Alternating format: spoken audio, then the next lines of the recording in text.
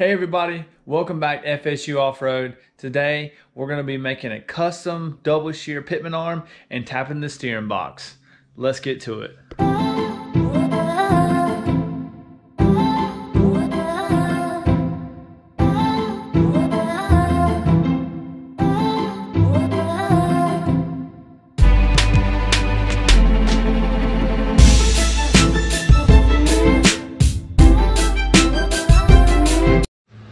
What's going on, everybody? And working on a couple of tweaks here. Where we had the hydraulic ram assist before in front of the track bar, it was kind of underneath the actual track bar itself. So what we're going to do is we're actually going to move it in front of the track bar. We'll make a special double shear bracket that goes over top. The lower mount we won't use, but I'll still have adjustability for the upper two, even though we're really focusing on the upper one with the lift. And it should be super level, more so than it was before. It's not going to have any binding in the heim joint, and it's not going to hit the diff and or the track bar up there, nor is it going to interfere with the Pitman arm right there. So that's what we're working on now. Also, we're going to have to make a modification to this. The double shear high steer knuckle here, what we're going to do is we're actually going to lengthen this out and plate it on the outside to give it that double shear application and strengthen it again. We'll trim some of this off and cut it as best we can. That way I'll still have that adjustability if I need it. If something does waller out, break, or anything like that, we'll still have it here. But what I want to do is I want to move it out because this was actually too short with the stroke of the length. So what we're going to do is we're actually going to move it here, and then we'll add length to the Pitman arm up there, because what we're going to do is we're going to use a new heim joint for the link up there to create a double shear application on the Pitman arm right there. So we'll actually add a little bit of length to it, and we'll use the Pitman arm there. So we'll be doing that shortly as well. And then once we get these few things adjusted, we'll be able to hook up the assist, tap the steering box, add the link from the Pitman arm to the outer knuckle here, and we'll be able to get this thing underneath its own weight. And we'll have steering. All right, as you may see behind me, I went ahead and removed the steering box. And to do that, you just take off the 3 bolts, go into the steering box, high pressure line, the return line, and then the bolt that goes to the steering column. You'll remove that, and that is all you'll have to do to take it out. Once you get the box out from underneath the Jeep, you want to go ahead and remove the Pitman arm. I just got a Pitman arm puller there and pulled it out with an impact, so it came off fairly easy. Now this steering box, actually the input seal is leaking, so we're actually going to replace the seals in this thing as well. So we're going to take care of that after the fact. But first, the main thing I want to focus on is this is a stock Pitman arm, and this is a Pitman arm from a Jeep XJ. What I want to do is make it a custom double shear application. But because I need it to be special with our high steer steering assist, this has an 8-inch throw. So what I need it to do is I need the end of that Pitman arm to have an 8-inch draw to it to match the throw of the steering. So in order to do that, this current Pitman arm measures right at 6 3/4 of an inch. So we need to get about another 1 1/4 travel out of it. So we'll have to elongate that, making it a little bit longer.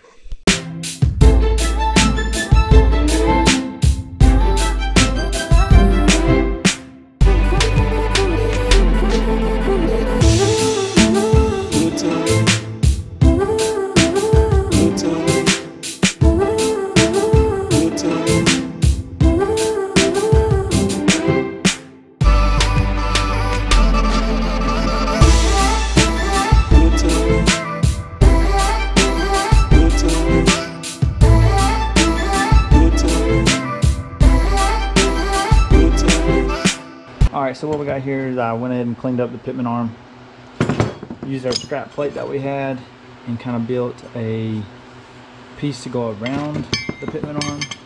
We can get it sitting there. We can get it welded. If we need to bend this, wherever we need to bend it, we can do that. Give us plenty of welding surface. And then what I'll do is on the back side of this, I'll actually build a plate that comes on the bottom side. I'll be able to weld that. We'll get a connecting plate for the double shear application on the actual heim joint itself. Okay, sitting back underneath the Jeep, I went ahead and lifted the axle back up to a full bump where it's going to be. And as you can see with the Pitman arm, we kind of put a slight bend in it. It will raise up a little bit because it's just kind of low on the actual stud itself. Whenever we tighten this up, it will come up a little bit more. But we put a slight bend in it, and even with the 2-inch spacers, there's still just enough gap right there. So this is going to work out great. What we're actually going to do is we're going to get some different heims or misalignment spacers. We'll get some ones for 1 5/8 rather than 2 inches, so we'll gain a little bit more clearance, keep it a little bit more compact, and then we'll actually be able to build just a straight piece that comes straight over, and then we'll be able to plate the whole back side here. And I think that this is going to turn out great for what we need. Stroke of it was 8 inches, so we're right on the target with everything that we need. So now that we got our Pitman arm mocked up the way we want it, got plenty of weld surface there, we need to go ahead and duplicate another one of these plates. That way we can make the bottom side of our double shear Pitman arm. We'll clean up some of this, that way we can actually get some better weldment as well. But I think it's going to turn out nice. It's very similar to the Genrite design that they have for $400. So I can make it out of some scrap. I literally had a scrap Pitman arm laying around, some scrap plate laying around. So I think this is going to be a better option than spending $400 for something I can make in the garage. Okay, I saved you the hassle of me cutting out this other bracket, drilling a 5/8 hole there, and duplicating it. Now we got to figure out how we want to install our Pitman splines back in and integrate the bottom plate. All right, everybody, let me show you what I got here. So the plate that we had, I just did a couple slight bends. That way we can get the contour of the existing plate that we have.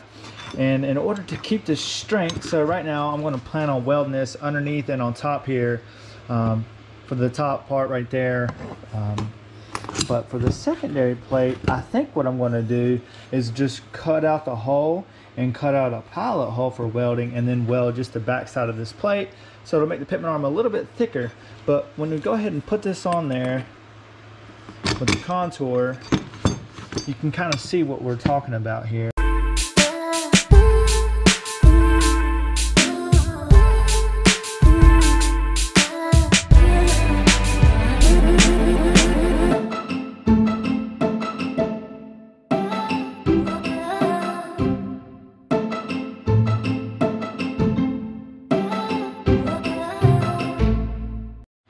Okay, we got everything welded up, nice hot welds as you can see here.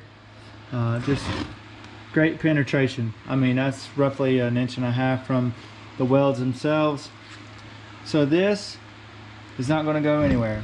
Now the next thing we need to do is build a back plate to go on top there.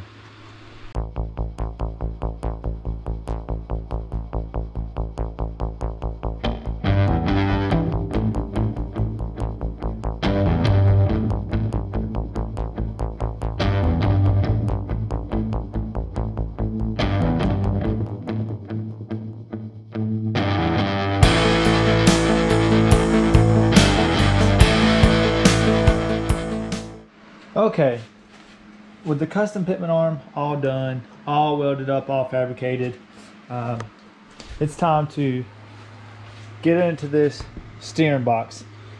If you see here, I got 2 white dots. That is where we want to drill and tap for our MPT ports for the hydraulic assist. But first, we want to go ahead and disassemble the box itself.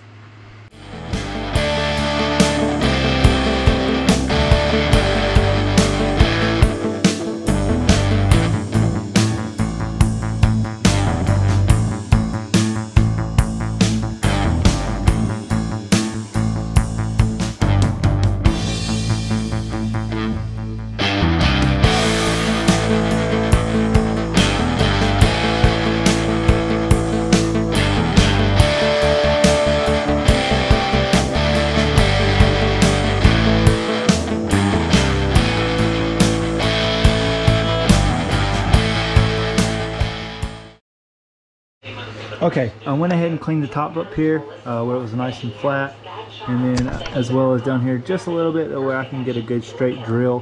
What you want to do is you want to follow this port straight back, and then the meat, you want to center punch it there and drill there, and then you just, whenever you clean this flat, just keep it centered, drill there. So we'll get these drilled and tapped.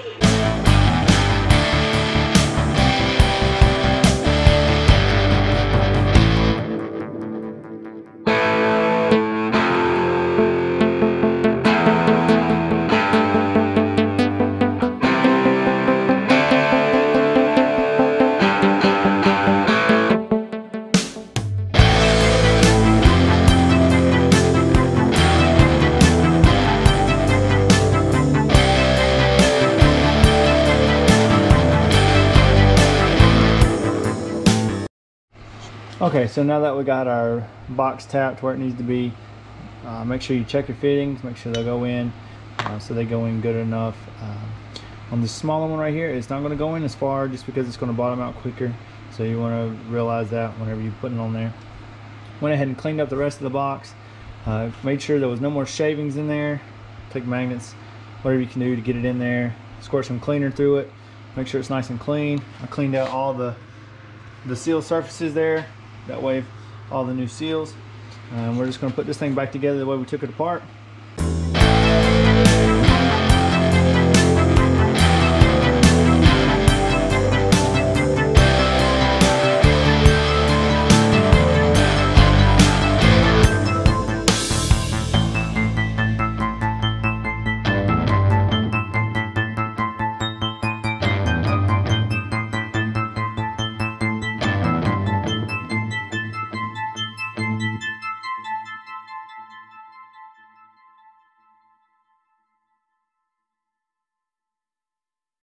Okay, there you have it, our fully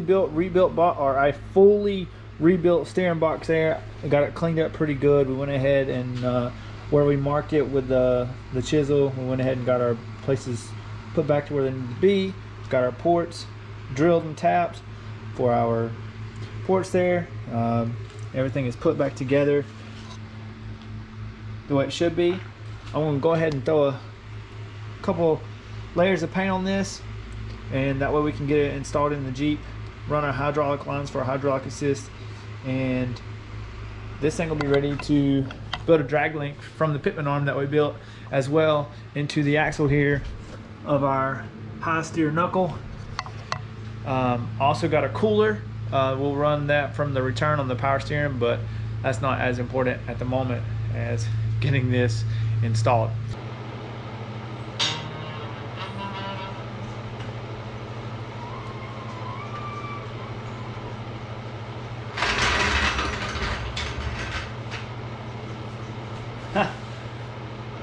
Well, there it is, underneath its own weight for the first time in a month. More like 5 weeks actually, but we got some fine tweaking to do. We got some things to make, but overall, I'm really excited about the way it looks. All right, so we just finished up the double shear Pitman arm. We finished up fixing the knuckle. We finished up with the hydro assist, and I just wanted to show you guys how it turned out. All of our custom parts here. Everything is nice and tucked beautifully. Double shear Pitman arm. Everything double sheared. So it turned out great. I mean, I couldn't be more happy with the way things turned out. So Taylor just got home. She hasn't seen the Jeep yet. I'm gonna see what her first reaction is. Hey. Hey. Come here. Hey, let me get my stuff. I'm gonna need your help. Okay. Well, I'll help you in a second. Huh? What you think about the Jeep? I told you it was sexy. I know, but you haven't got to see it in person. Oh no, this looks good guys. Look at it. Oh, since you got that on, let me show you what I got. Hang on, let me show you what I got. Oh, that's awesome. You like it? I do. I love it. Thank you. Feel it is soft. I'm not gonna feel it. Oh. My hands are dirty. It looks good. Oh, is this the winch? That'll be the new winch, sponsored by Warren. Check out underneath. Pretty sweet. Oh, it's so pretty, baby. Look at the... We are not painting this. Why would you do that? What you think? You like it? I do like it. It looks good, baby. Thank you. You're welcome. I love you. I love you. You like them? I do. Time to go get something to eat. I'm starved too. Thank you, guys. Love you. Say bye, you too. Bye, you too. I know this video is probably pretty long. There's multiple videos for this video, so I'm not 100% sure what I put in there, what I didn't put in there. But anyways, I hope you guys liked it. If you did, make sure you hit that like button, subscribe. Stay tuned for many more videos of upgrades and things to come for Tinker, and especially stay tuned because come February, this thing's hitting the lake bed at King Hammers down in Johnson Valley, and I can't be more stoked. So be prepared for that, and we'll see you guys in the next one.